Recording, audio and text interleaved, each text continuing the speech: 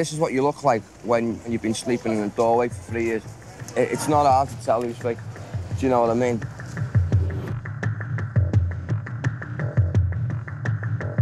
Some guys tweeted here, "I'm sure I've just given money to a fake beggar.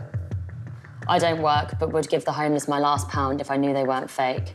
It feels like quite a lot of these reports are coming from Liverpool. There's a bar owner who works on Matthew Street, and he says that the problem is so bad there's about 40 people begging every single night, and it's actually just stopping people going down there for a drink.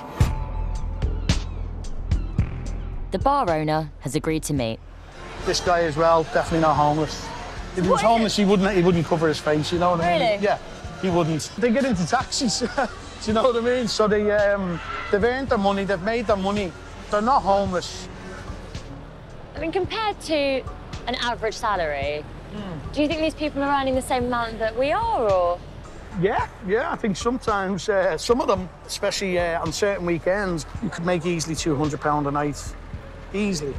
Why do you think it's a problem that people who aren't homeless beg? I just think there's too much money to be made. People are generous. Again, in Liverpool, it's probably in their nature. 18 months ago, it probably wasn't as bad, but now it's just getting rife. It's just more and more coming into the city. It's like an epidemic.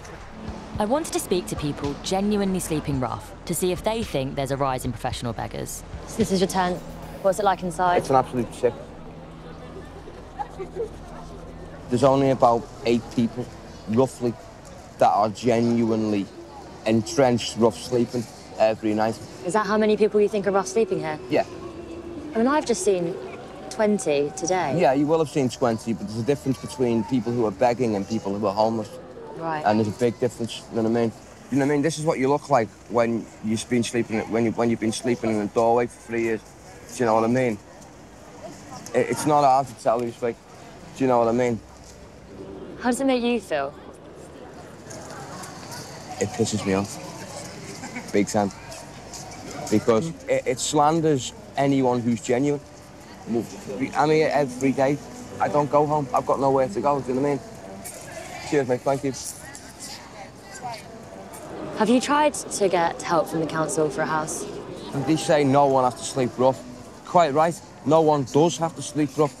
But no one else from normal society would be happy being put in a hostel or a night shelter with fucking handbag robbers, with drunks, with the rest of them. So why should I? Getting official numbers on this is complicated. But I've got some information from Merseyside Police showing over 80% of people arrested for begging in the last 3 years did have some kind of accommodation. Hearing that even rough sleepers like Damien are concerned about professional beggars makes me think there clearly is an issue. So looking up the definitions of homelessness, it feels way more complex than you may actually first assume. And, you know, looking at the fake homeless issue, what this means is that there are lots of people who may have a roof over their head, who may be in a hostel, sofa surfing, in a B&B, but they're still living a homeless lifestyle. They're still homeless.